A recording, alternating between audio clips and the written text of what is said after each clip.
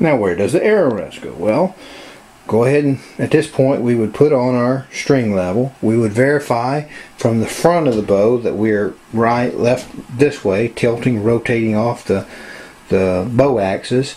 We'd come back here, make sure it's straight up and down plumb.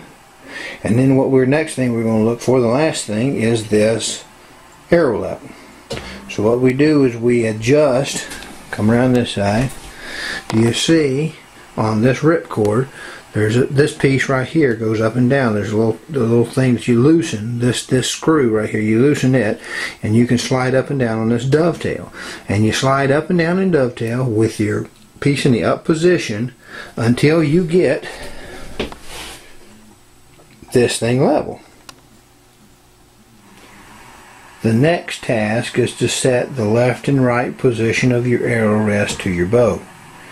Now you can do it, one of the easiest ways nowadays is with this arrow centering tool. It ain't real high tech. What you do is the little knob at the bottom goes left and right as you need it.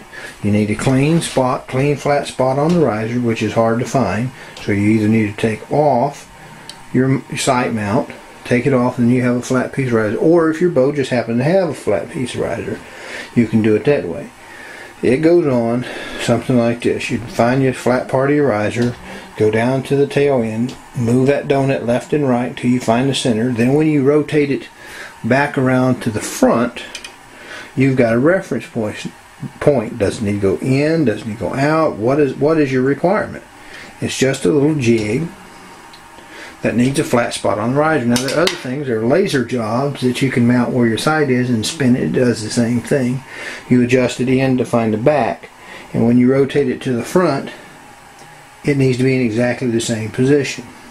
An alternate method would be to use something like a caliper. You may be able to use one of the little pocket scales. They make them, a lot of fastener companies give them away. What they have, fractions on the back and decimals on the front, and you slide the little clip up and down as a marker. You can use them, and you can come around in front and then measure from the back to the center of the arrow, and the back and the center of the arrow. And when those two numbers match, you've got it center of your space. It depends on what you have and how you want to do it, but you're just trying to find that center spot. Now the level, it's to give you your up and down so that you're not plowing downhill, you're not running uphill. And it's driven off of the position of the knot, which is driven off of string center. There are many choices when you come to an arrow rest. Now this particular one is I think one of the best. It is a ripcord, and it is designed to hold your arrow in place, and also then it drops down when the arrow flies, so it gets out of the way. You got total fletching clearance. Any little twist or jerk or torque, heel, the bow, it works. It just works. It works by putting the least amount of influence on the arrow as it flies. Whisker biscuits are fairly cheap. Some of them are expensive, and they capture. Your arrow's not going to fall off, but any little flinch in your form is going to throw your arrow off. Well, you can go to two prongs. Well, a two prong is pretty good, but it's hard to hunt with because your arrow wants to fall off. So these type, whether it be quad or ripcord, that feature of being able to lock it up into position, holding your arrow, and then drop out of the way when you shoot is a good thing. But now we need to know, how do we adjust it to get the centering that our measurement method or our centering tool told us we need to do.